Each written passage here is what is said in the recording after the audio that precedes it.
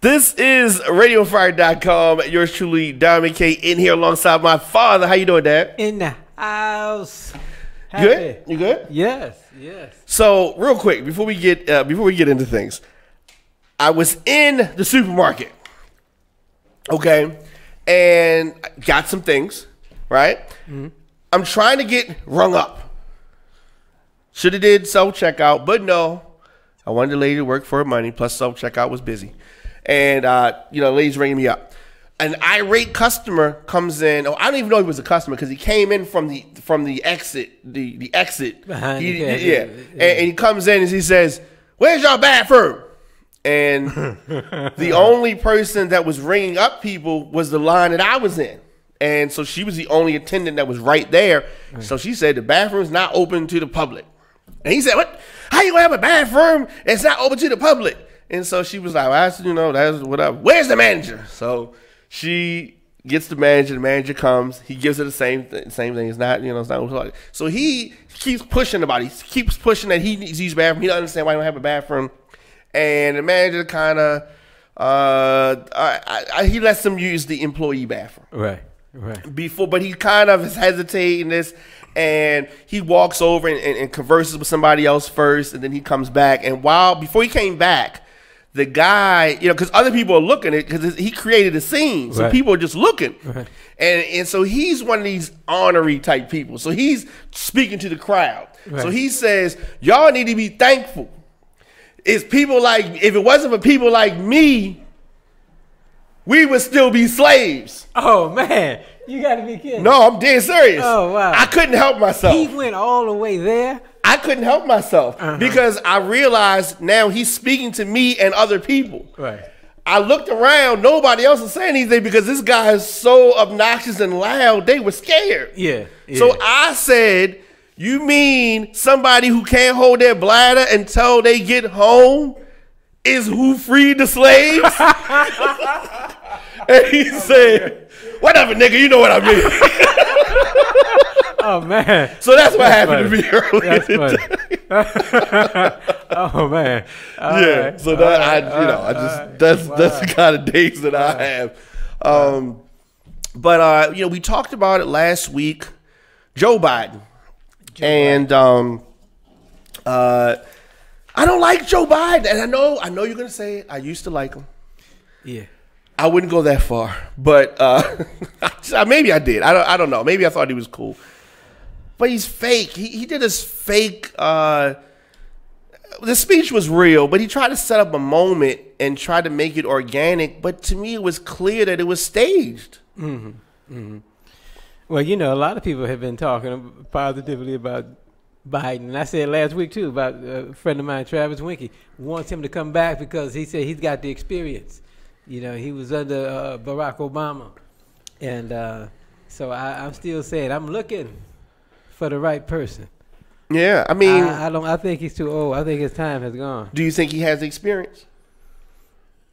I mean, he has experience, but I think his time has gone to be president. He's ran about 3 or 4 times, and but I think it's gone. I don't think he's the one, because this one that needs to come out to save this. This is. Every year or every election we say the same thing. This is the most important election because this person here got to save the union. The union gonna be gone. But this is really gone. Different. I mean, think back to the election of 79, 80 when Jimmy Carter's running against Reagan. Right. Did you feel like this was the single most important thing? Not, they said that, but not. They did say it. Yeah. I mean, because we had the hostages, you had gasoline. So it was stuff going on. But it wasn't like to this extent. It didn't feel this serious. Going to end, right? Okay? We feel like we'll be better off with this one or that one, right? Yeah, right. It was still, prefer not Reagan. But not that this is going to be in this country. Democracy is going to be gone. You know what I mean? This guy, you going to give him the reins and say, "Now I am king." No, it wasn't like that. This is. In the words of I've said it before in the air. In the words of Martin Luther King, these are some dangerous times. You know, we got some difficult days ahead. You know, and that's for sure. This country is just, and to show you how powerful the president's words are. Look what's happening in New Zealand. And the guy said it. You know, the American president is that really puts in perspective that the president is, you know, the most powerful person in the world, the American president. And that Biden said this, and this quote that I have from him: "I have the most progressive record of anybody running," he said, before prompting a standing ovation from a very friendly audience in Delaware. And he said, I didn't mean it of anybody who would run. But clearly, if you listen to the context of the sentence, you can say, not running yourself, I'm more progressive than anybody that they got over there running. And I'm not even running, and I'm more progressive than them. You can say that and not be of the people running. But then if you say, I'm more progressive than anybody who would run, that doesn't make sense. You know what I mean? It's just, but he got what he wanted. He got a little bit of stuff. But to me, it's like, you're like dangling, maybe I will, maybe I won't. Every week, somebody else is running. I think they need to have a cutoff. No more people should be able to run at this point. Well, I think we're gonna see that cutoff when the debate starts. The people gonna start. Yeah. And then you're gonna be able to hear, because you know, I think now people can see how this office, people running, are pandering.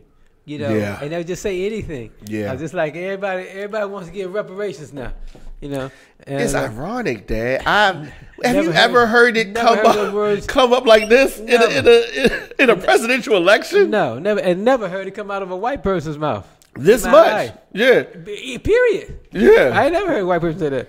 You know, and but it shows you how they value the vote. And that we are some difficult. They desperation. Yeah. They say we got to get these people out to vote. We got to get this man out of office. They said this is, and I hate to quote it again, with some difficult days ahead. Yeah. Well, you know, it's crazy because I was telling you off camera, I was watching this documentary on the Kennedys, and you know, I know history very well. And they were talking about you know, just different things as far as the track record. This was a very pro-Kennedy documentary. I've seen some, depending on what the director or producer is feeling about the subject, is how things are slanted. Right. This was a very pro-Kennedy family documentary. Any of the conspiracies, they you know, no credit to it. But even when they were talking about civil rights and that the Kennedy family was, you know, the boys were oblivious. Like they didn't even understand civil rights. Like they didn't even have, you know, contact with black people. So they didn't even know that oppression was even happening. You know, they just, you know, just people that were servers, but they didn't have contact. These were boys of privilege or whatever. And so, but that goes to show you how oblivious they were and how invisible and how second citizenship black people were. Yeah, but listen, and that was them saying that they don't fault them. They didn't even know. Right. You know, that's beyond anything. They couldn't conceive it. I mean, so they were seeing the Freedom Riders on TV is the part in the story that I'm talking about, and you know you know that great story, and what was so fascinating to me is that just this time period, 10 years or so, or 12 years or so before I was born, you know, people couldn't even vote. And now we have, within a generation, the white candidates pandering to black people with the talk of reparations and more stuff. How things change. We're just talking about a few short. I mean, you can think back 10 years like it's nothing. Right.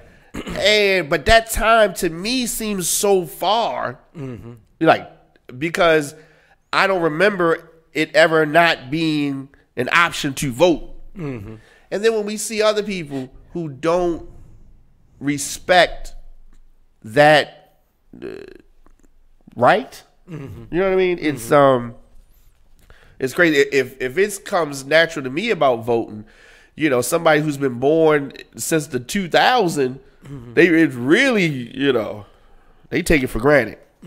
They take it for granted. And they don't know how powerful they are and how important that vote is. And it's almost like you know, I told you that story when we had the restaurant, the African Queen, and the guy, I put him in charge of making sure of supplies. You know, if the cups ever got so low, you know, you got to let me know so we can order cups. And then we ran out of cups, and I said, how's this possible? How can we have a restaurant without any cups? How's that possible? And he looked at me, he said, well, the restaurant I worked at before, they just always had cups, you know. And I said, but I put you in charge of the cups, you know. So we don't know how important those, you know, our roles are in life. And voting is important, and you have a decision, and you can control things. He didn't realize that he was controlling. You know, it's amazing that, but see, you know, that's how it is.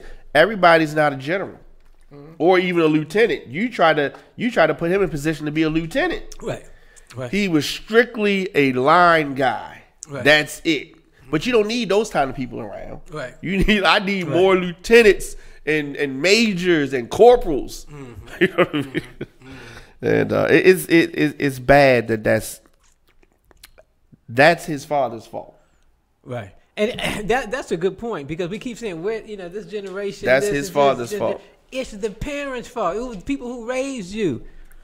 They didn't know. They couldn't do. You know what I mean? And but the thing is that his mother might have let it slide. Right. You know what I mean? Yeah. But I agree with you. The father, you know what I mean, right. But the uncle had his own responsibilities, and that kind of fell through the cracks. I'd see him every other Saturday, but the father was supposed to. Ooh, that's strong, supposed to handle that. And I think that we have to start calling it the way it is. Yes.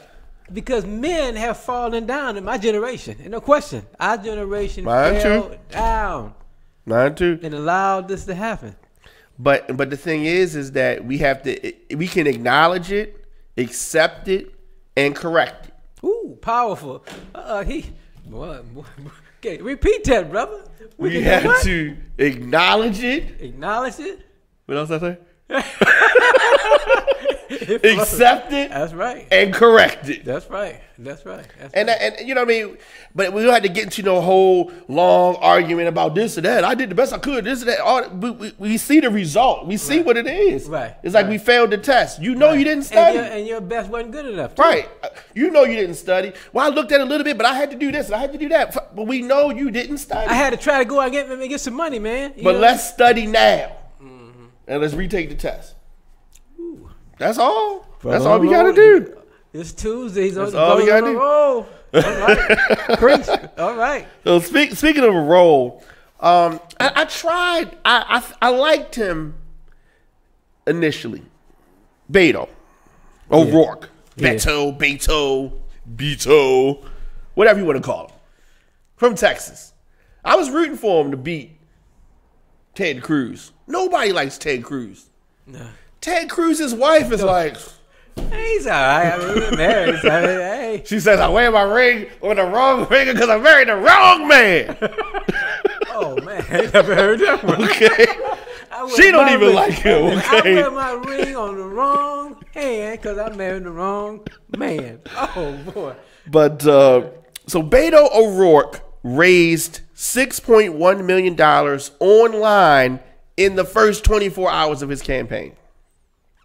Big numbers. That's more than Bernie.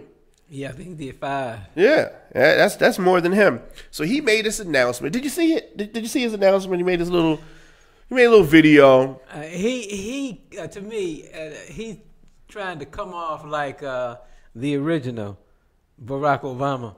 You know, because he got his takes his jacket off, rolls his sleeves up, and let's try to subliminally say, I'm rolling up. That's true. He is trying to do. He is trying to do that. And he's trying to, be the nice guy. It's not the right haircut. And it's not. But everything else, he did a carbon copy. He tried, except for some key things. He doesn't have the right level of charisma. He's kind of weird, actually. He seems like he has if he takes that suit jacket off, he got a lot of pins in his pocket. Like a whole lot of pins. Kind of weird. Well, when I saw him speaking the other day, and from the side profile, he looked like Abraham Lincoln without a beard. When he was young. I can see that. Yeah, man, I can see that. Yeah. I can see that. So he did this announcement, and with him and his wife in a video, and people are gonna have a problem with everything. So they started attacking him. Why you did a 3-minute video? Your wife's sitting there, and you didn't let her talk. So they just nagging on him about that. And I kept hearing him say that he was apologetic. He's apologetic. Yes, and we will get to all of that. Yeah. Because this weakness, to me, shows why he can't be the president. Because, okay, you don't know what happens behind the scenes. Right. Let's just say you and Mom. Let's say you're making an announcement, right? And you say, Sheila. Sheila's my mother's name, guys. So, Sheila, you want to say something? No. I'm going to sit there. I'm going to support you. I don't want to say nothing. I'm just going to sit there. She would say that. If she wasn't feeling like talking, if she's speaking about something, and you talking about something she want to support you, but she may not want to say anything, a lot of wives may do that. Mm-hmm. Or vice versa. She could be somewhere with her class or something, and you be there to support her, but she said, you want to say something? You're like, no, I'm good. I'm right here. Moral support. There's nothing wrong with that. But they attacked him for having his wife sitting there for the 3 minutes of the video. She's sitting beside him, but she didn't say anything. And then, too, this is a very important announcement, so you're not going to do something extemporaneously. Yeah. You're going to plan out everything you're going to do. That reminds me of when they were having the Democratic campaign, convention, and the Pakistani guy who they kept attacking. His wife was up there. Gold Star. The Gold Star. Yeah. Because she say that they this whole scenario. Same thing. It was the same thing. And she can't talk, and she probably didn't want to say anything, or she was too emotional. Of course. Because they were speaking about their son, who was a hero. You know what I mean? And so these things make me unsure. But it's more than that. It's more than that. Aside from the fact that nobody really knows who he is. I don't think he has a backbone. And I'm not just spitting out stuff. I have proof.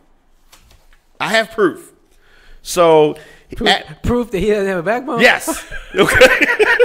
Exhibit A, I want to present to you, Dan. I got it. So after announcing his candidacy, he spent 3 days in Iowa, right? Mm-hmm. They got to go, talk about pandering. They got to go to Iowa. They gotta. These Midwest people they just love this time of year. So before he head to Wisconsin, right? So he's going to this multi-state tour, Midwest tour. So he's issued 2 apologies since Friday. 2. He hasn't been in campaign for 1 week, and he's already apologized. I thought you were gonna say he hadn't been in office but a week. I want to hear what I'm going to tell you. Okay. So while he was talking in Iowa, he made a joke, and he said he has 3 kids. So he has a 12-year-old, 11-year-old, and an 8-year-old. So he made a joke and says, sometimes I help my wife raise our 3 children. Oh, they jumped all over him about that. He was a joke, okay, which I thought was kind of funny. So he's saying that he's been campaigning, he's been doing this, and sometimes I help my wife with the kids. Mm-hmm. So the feminists jumped all over it, you know what I mean? And that how could he say that? Setting us back, da-da-da-da-da-da-da. And so he comes out and he apologizes swiftly, same day, and he apologizes. He learned from those statements. This is going to make him a better person. He will not make Similar comments about the involvement as a parent. You know, that's the worst thing he could do. The worst. I said once he did that, I liked him Friday morning. Oh my goodness. Friday evening, I said he's done. I won't ever see him again. I hate him. Yeah. Now, see, he could have handled that in several different ways. How would you have? Number one, he could have said, "Wait, you guys can't get a joke." Can you understand? Yes, I love that. Absolutely. Can't get a joke? Can you understand that? Or he could have been explaining it to them. Hey, listen, if I'm on the campaign trail and my wife is in Texas, how do you think I'm gonna be home raising the kids? I can't be in two places at one time, you know. So and when I'm there, but the majority of the time, I'm not home. I'm campaigning. Right, and that's a serious thing. So, the kids are 12, 11, and 8. So mom is who? If not me, then who? If not her, then why not? Yeah, that's crazy. That's crazy. So we didn't need that. This showed his weakness and poor judgment. So then also on Friday, they unearthed this story, a fiction story that he wrote when he was 15 in high school that detailed the murder of some children in the story. He apologized for that. So they were like, what is this story that you wrote in high school? And so he says, I'm mortified when I read this now. I'm incredibly embarrassed. I have to take ownership of my words. Whatever my intention was as a teenager doesn't matter. I have to look long and hard at my actions, at the language I use, and I will try to do better. You know what? Now, see, the thing, he should have been at a table like this and said, wait a minute. wait 1 minute. I'm going to tell you right now from the beginning. I'm going to say a lot of things that you might not like, okay? In my past and the future. So do not question and cry about everything I'm saying, okay? This is a campaign for this country. Questioning me like... Yes. Just stop it right now. They would have said, Beto's strong. He's strong. Yeah. Yes, Mr. Beto. Right now. All right. What were we saying now? We roll my sleeves up right. Where were we at? I mean, you got to take charge right there. You're running against Donald Trump. Right. You can't. He has an apology. This is the guy who says he grabs women in their crotch. And they want it. And they want it. and I'm going to continue to do it. What are you talking? Ain't going to ask me about a book I wrote or a book. This was a book report. A book report. That's crazy. And here's the thing, Dad. Okay, he's running against a guy who sued a bank that he borrowed money from, and he didn't pay them back. Didn't want to pay him back, right? He sued the bank. Right. This guy has a whole different level. If the Democrats and I told Nikki I was debating whether I was going to say this on air. I have to say it.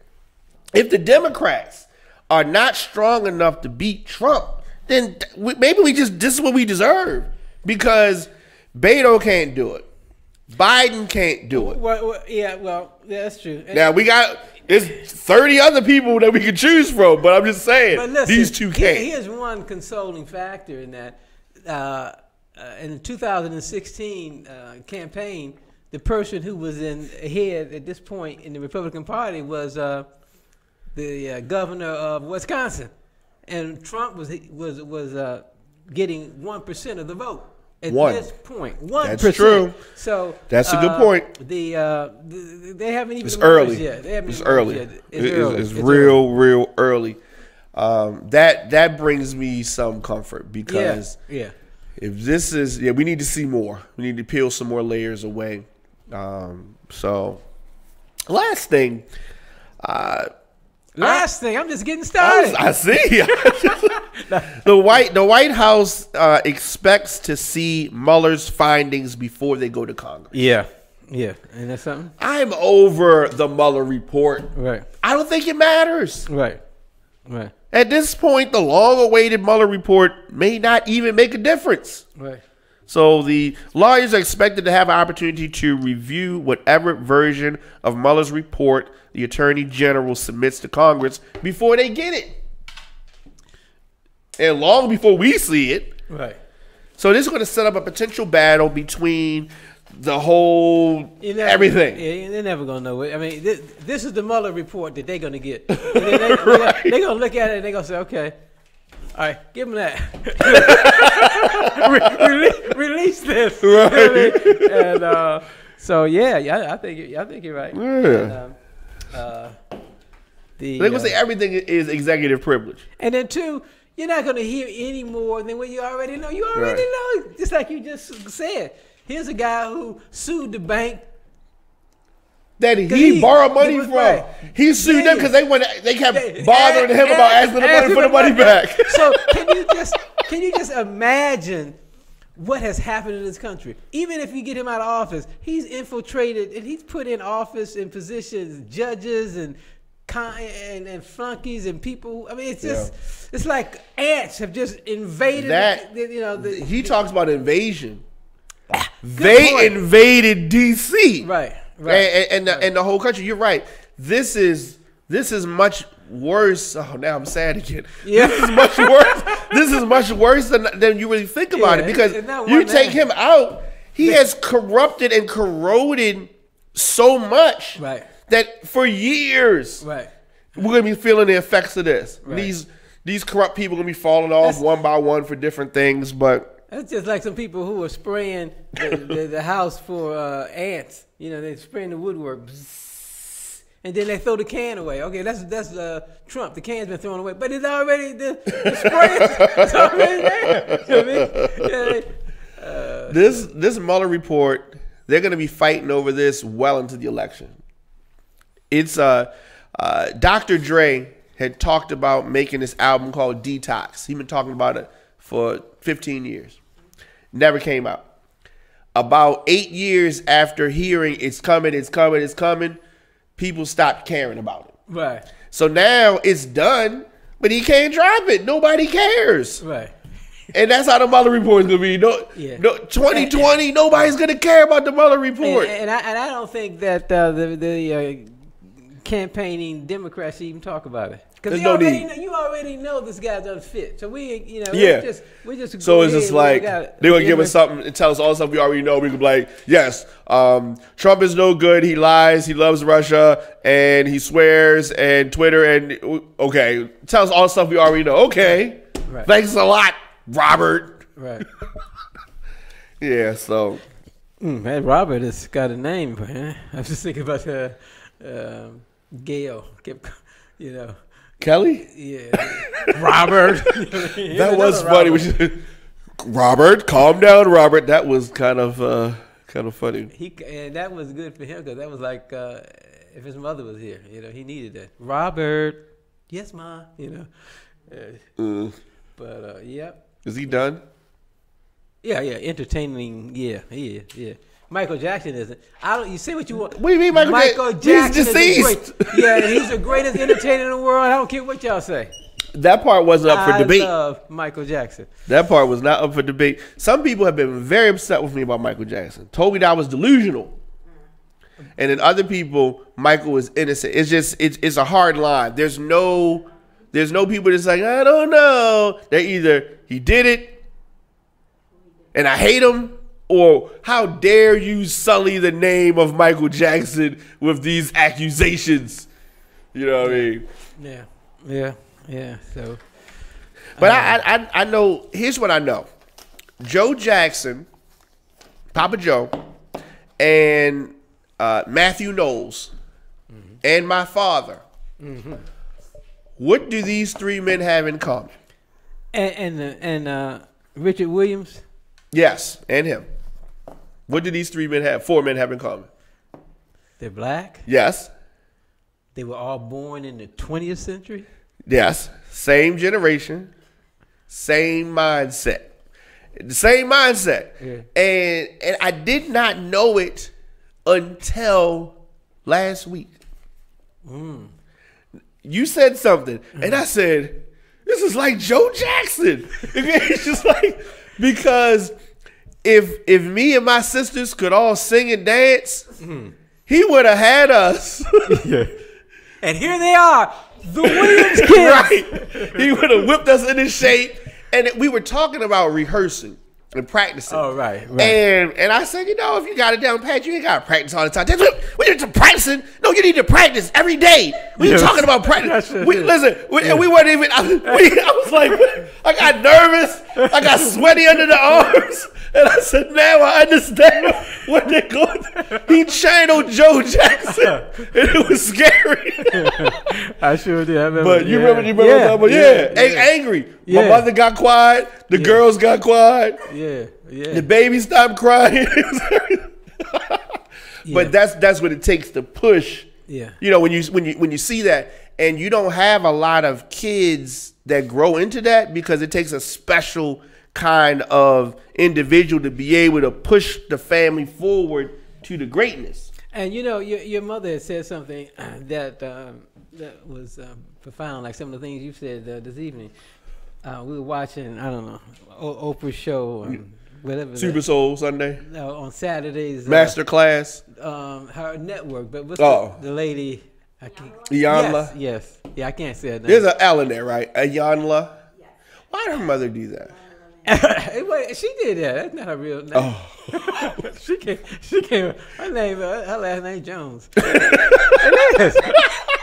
Okay, but I respect her. I like her. Yeah. I ain't gonna, let me say that I wouldn't want to be walking behind her having to go to the bathroom. She would take a long time to get out of my way.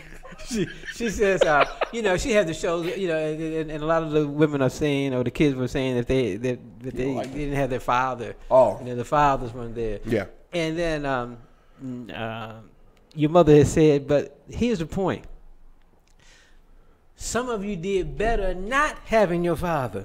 He was. Iyanla said that? No, your mother. Oh, your mother, Sheila Williams, said a lot of you probably did better not having your father. Because if he wasn't no good, he couldn't take care of his own self. How you gonna help you? They need to hear that. He can't help you. But they need to hear that. That's what I'm saying. Yeah. Yeah, she was right. The mothers did all they could and did more and did for you that he wasn't and you made it in spite of. Yes. And you think this is messed up. Yeah. Imagine how you would have turned out if that nigga was around. Exactly. Good God. Exactly.